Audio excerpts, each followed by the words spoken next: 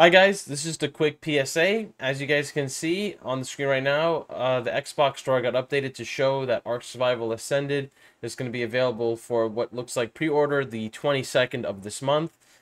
Again, don't get your hopes up. I just thought this is something I should mention because who knows? They did say that they plan on trying to get a release date for this game this week and get it out.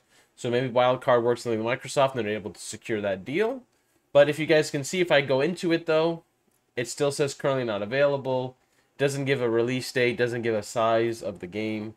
So unfortunately, we can't really see more than that. But I thought I would just bring this to you guys' attention. I thought it was worthy of talking about.